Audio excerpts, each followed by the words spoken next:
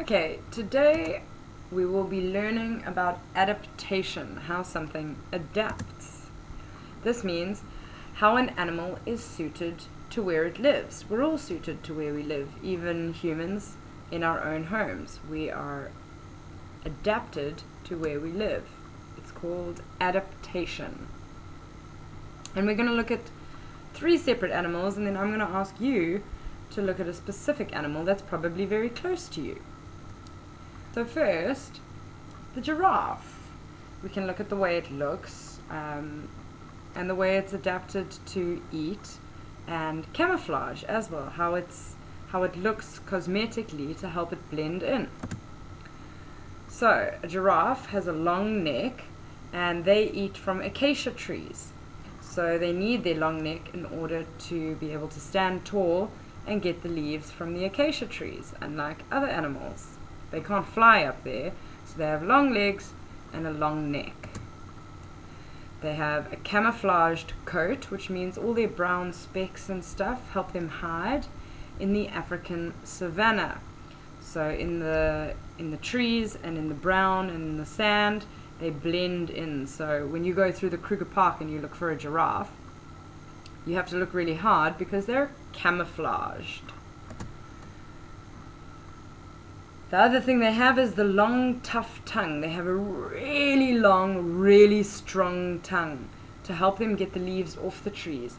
And nobody else really eats those leaves in those trees because they have huge acacia thorns. If you've ever stood on one, where you really don't want to stand on one. And their tough tongue actually means that they can get in and around the thorns, and even if they touch the thorns, it doesn't get harmed. And they have a fringed tail, that's the black thing at the end, to keep the flies away. So when they're getting bothered by insects and flies, they flap their tail around and it swats the flies away like we would do with a fly swatter or one of those mosquito rackets. So giraffe's adaptation is in its neck, in its tongue, in its legs, and in its tail. So then we can look at a lion. How do you think a lion is adapted to its environment or where it lives? They have very powerful back legs to help them run fast to catch their prey, and their back legs are even shaped in a way that helps them bounce. If you look at a cheetah, they're even more shaped in a way to help them run fast because their hind legs work like shoulders and they move in circles almost like a wheel. Okay, so lions are very strong in their back legs to help them run fast and also to jump when they catch their prey. They have a camouflaged coat also, same like a giraffe, but it's not speckled. They're all brown. So they really blend into the savanna or into the Kruger areas, very dry and dense.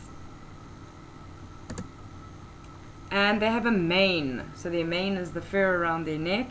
And it's not just there so that they look handsome, it's for when 2 male lions fight, it protects their necks from being attacked.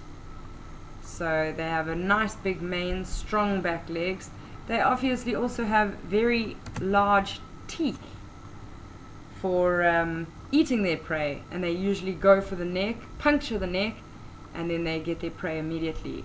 And they have, the last point there, good eyesight for hunting at night. So we can't see well at night, but they actually have like green goggles for seeing at night so that they can hunt their prey when other prey can't really see them. The rock python, snake. How is that adapted to its environment? So you can see already just from the picture that they're very camouflaged. They'll blend in, look a little bit like a tree stick. They slither, so they don't have any legs, obviously. How else will they be able to catch their prey? With no arms and legs, they can slither through the grass and rocks quietly, so they can creep without making any noise. They can also stretch their jaws and skin so that they can swallow animals much bigger than themselves. And if you've ever seen that happen, they can swallow massive things, even rabbits. So it doesn't look big, but it actually dislocates its jaw so that it opens up and around and the whole body stretches to engulf, to swallow a huge animal. It has long curved teeth that can be used to make deep wounds in its prey. So similar to the lion with its fangs, the python also has this. And then it can puncture the animal and stun it and kill it quickly so that it can take time to swallow it. And it usually takes them quite long. So it's good that they have these long curved teeth or fangs so that they can kill it immediately and then take their time to swallow it, being so huge. And it has a long body that can wrap itself around its prey and squeeze it to death. So if it doesn't use its fangs and its poison to kill the animal, it can squeeze it. Okay, and they wrap themselves around you so that you cannot breathe. And then afterwards, when the animal's dead, they'll release it, and then they'll slowly open up their jaw and engulf it, swallow it. So that's 3 examples of animals that are adapted to live in their environment. You can see the size of this python. Ugh, horrible. Okay, but they stretch and they get enormous. So I want you guys to look at your pets. We've got a little hamster and a chicken and a goldfish, a kitty, a puppy or a dog, and a parrot or a bird. Okay.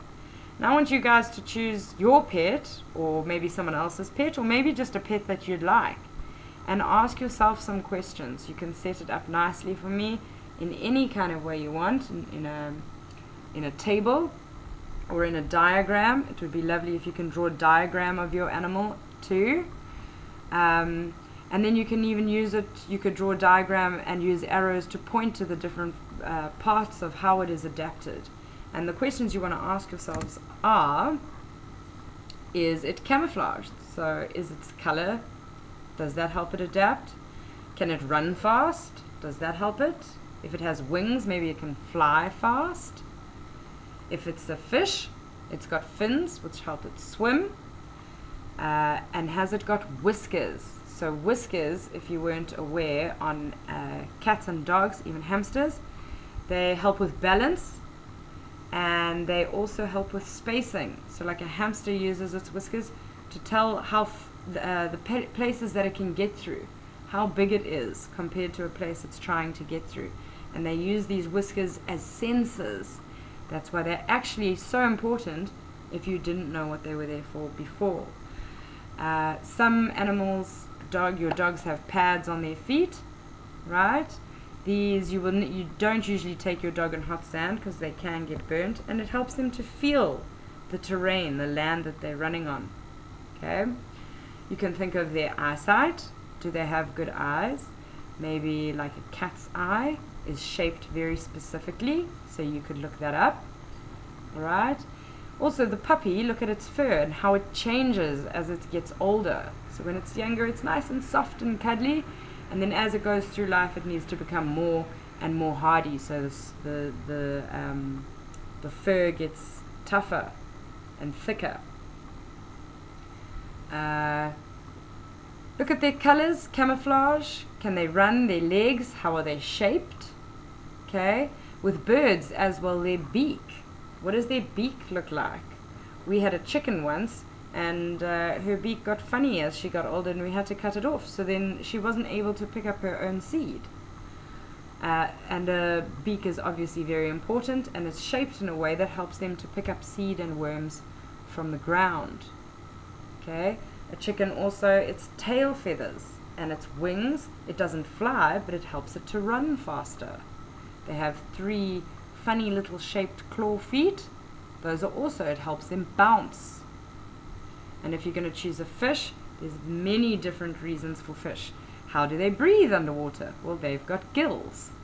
So I want you guys to choose your pet, or a pet that you know of, or a pet that you would like, and draw me a diagram of it showing how it may be adapted to live in its environment. Okay, looking at all these different things. Teeth, eyes, noses in dogs are really important because it helps them sniff out food. If we weren't feeding them, they would obviously have to sniff out their food, and they would need teeth appropriate to tear meat off bones and stuff. So have a look at that. If you have any questions, you're more than welcome to ask. You can also look at going online, try and find some information of how the pet that you've chosen has adapted, and then you can put it in your science books under a nice new date with a diagram and a table, or with arrows, however you want to set it up nice and neatly to show the adaptation of the animal you have chosen.